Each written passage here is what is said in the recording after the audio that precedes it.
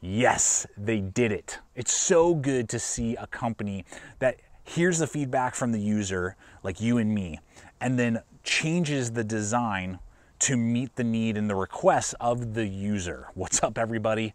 Welcome back to another blade review. Today we're talking about SOG. SOG has heard not only what I shared, but I know many other people said about the original Terminus XR, which I reviewed about 2 years ago, and it had the basis for a really good knife, but there were a few details that were kind of, making it lag, mainly the pocket clip and the finger flipper. There were some aspects to it that we're going to dive into today that I just was not pumped about, and it kind of made it lag a little bit in desirability. Well, they have changed some of that, modified it with this model and version. This is the SOG Terminus XR LTE. I know, a huge mouthful. They had to put the whole thing right here on the blade. We got like a whole manual right there. Would be nice to have that dialed back a little bit in the update. But other than that, they've tweaked some things here that we're going to look at and dive into today and break down not only what this newest version of the SOG Terminus has going on, but also how does that transition throughout the line. We're going to discuss all of that today in this video. But before I do that, I want to give a quick shout out to today's sponsor, which is LA Police Gear. They hooked me up with this blade so I could test it, review it, give you guys data on how they've tweaked this aspect and design to help you guys better understand what's available and whether or not it might be something to throw in your rotation. But I'm super glad that LA Police Gear is a regular sponsor here at this channel, because not only do they carry awesome brands like SOG or Leatherman and Solomon and Streamlight, just to name a few, but they also have their really good established own brand of LA Police Gear apparel as well as equipment. And you guys get the opportunity as viewers here to have an awesome promo code for 10% off your purchase. And so I just encourage you guys, go check out LA Police Gear today. If this knife or other gear items in general you're in the market for are connecting with you, you can use that promo code and link in the description box below, and it'll save you guys money and also get hooked up through a really good distributor that I've bought gear through for a long time and been very pleased with the results. I know you guys will too. And so with that, let's go ahead and see what this new SOG has going on, what the update is, and whether or not it's worth throwing in your rotation. Alrighty, let's go ahead and hit it. I will run in, some B-roll and, using this. I've actually had quite a bit of use with this. I've had several months of regular EDCing this model now, so it's been working great. The quality control, everything, and we'll touch on that, as well as some competitive options here in just a moment. But I want to touch on the two things that have been changed with this design, the LTE particularly, and that is right here, the thumb ramp right there for the flipper. In the original model that I had, that was very sharp jimping, like the sharpest I'd seen, not comfortable to use. And when you use the flipper, it was a hot spot. It was a point of contention for me. You could have probably taken it to some heavy grit sandpaper and worked on it for maybe 20 minutes and gotten it to where it should have been from the factory, but I just wasn't pleased with that. The thumb studs have always been good. Didn't have any issue with that, and they're very easy to purchase. So if you like those, totally good, if you like doing thumb studs more than flippers. But that was a point of contention. They have completely machined that properly. It is very comfortable now. It's rounded. It is not sharp. They've dialed back that jimping. It is excellent, the way it should have been from the factory originally. Excellent amount, exactly what you want to give you just a little bit of grip, but nothing overkill to cause a problem or a hot spot. So the next bit is this pocket clip, guys. The original one I was just not pumped about. It was very big. It had SOG, laser cut out in it. I mean, it did its job. It was loop over. It had good tension on it, but man, it was just like this huge branding piece. It was kind of obnoxious. It was kind of created a hot spot, and it just wasn't what you would hope for, particularly at the level of pricing and that type of stuff. It just wasn't needed. It made it feel like a cheap knife, and so this is perfect. Very streamlined, good tension, doesn't create any hot spots, loop over. It's completely ambidextrous. You unscrew it, swap it over. I mean, it is everything that you want and look for in a good lightweight pocket knife. It's not obnoxious in any way, grayed out.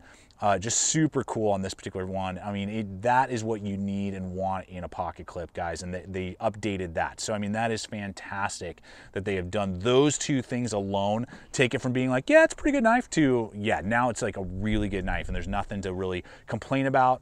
The designing itself, The blade works really well. Great slicer. I was very happy with the slicing capability of it. You're looking at like 2.75 cutting edge, about just under 3 overall blade length. Very high grind, so I mean that's very good. And it's just got a big broad blade drop point with that little bit of a swedge. Lots of color combinations, not only in the handles if you go with certain models, but also in this particular LTE. You can get them with kind of a coppery mustard color as well. I almost went with that, and last minute I was like, you know what, I'm gonna go with more of the standard, you know, gray and black version that you see here in front of you. But so there's a cool aspect that you can't always get with a lot of other pocket knives if you're just wanting something a little bit more different and unique. But man, it performs great for general utility, EDC, everyday carry type of tasks that you're going to do.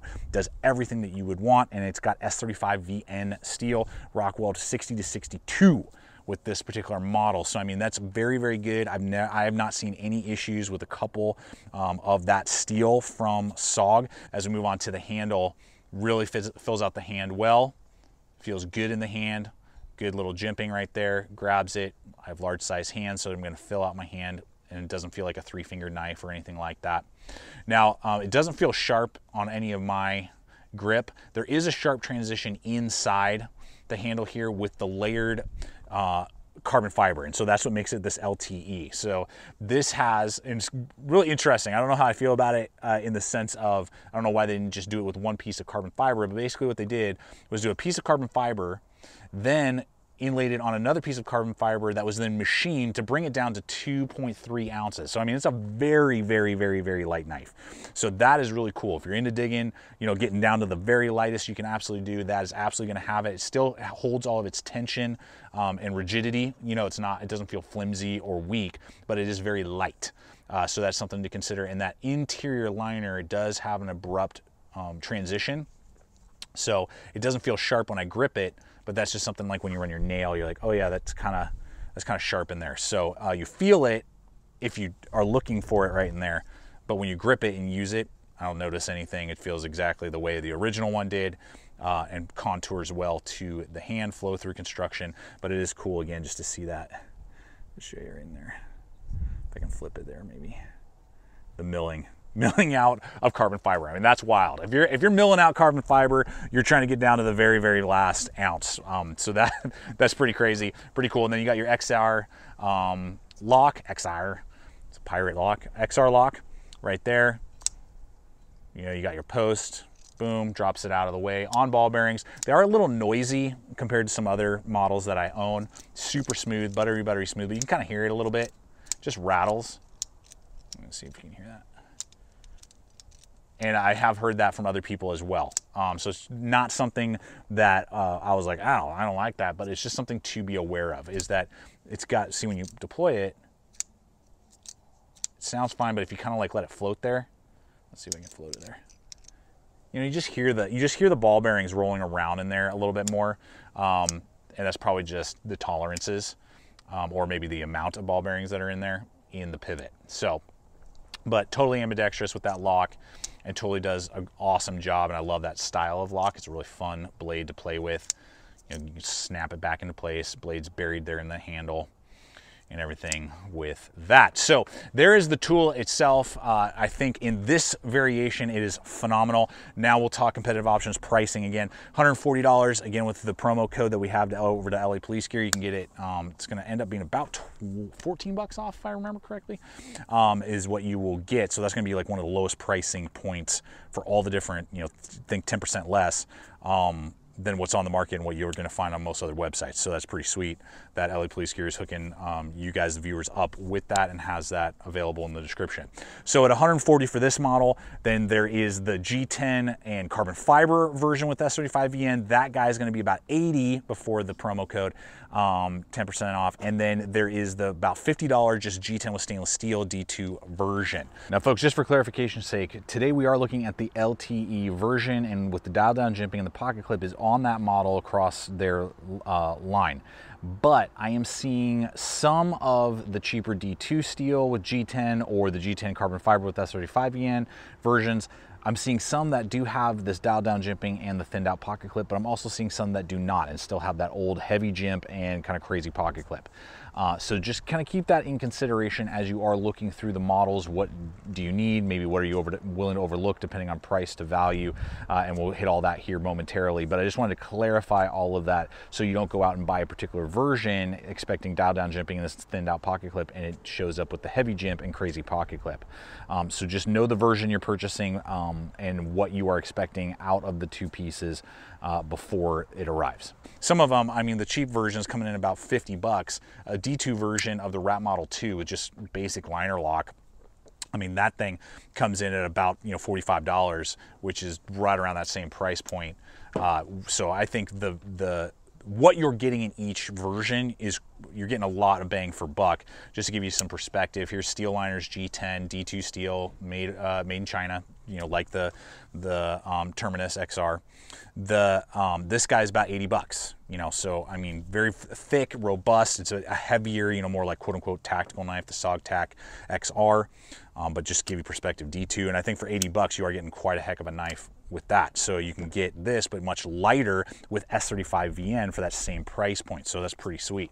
Then you have here the Spyderco Tenacious S35VN, $98. You know, not going to be as light as this guy, and has the S35VN. So you can, for a little bit cheaper, get the SOG version that is available. So something to think about, and it'll have, you know, that cool XR lock and have flipper and thumb studs and things to think about with that. And then, as again, just as I had said earlier, you know, a D2 version of the Rat Model 2 is going to be the same cost as just about as the D2 version of the Terminus XR. So that's pretty cool that you can get this SOG, and I think SOG has really done well, and especially if they completely transition over the line on all versions with this pocket clip and dial down jimp, that is one of the best, I think, deals, depending on the pricing and whatever type of steel you want, versions of a pocket knife that you can get your hands on with a lot of really cool features for a great EDC tool. So that's my mileage, folks. Good job, just giving the good feedback, you know, of what we like to see from the knife community, and, you know, kudos to SOG for their willingness to hear that and then transition designs and tweak designs to really fit what the user, you and me, look for. And so pretty awesome stuff. But I look forward to hearing your guys' comments, your thoughts on this design, these tweaks, and where it's punching the ticket for you and really making it go like, yeah, I need that. Or maybe not. You know, what are other designs that are maybe competitive for you? I always love hearing the comments below. I encourage you to subscribe and check out the other video popping up, as well as follow us on Instagram and social media so you can see what is up and coming and projects I'm working on. And until next time, always remember, stay equipped, stay prepared. See you out there.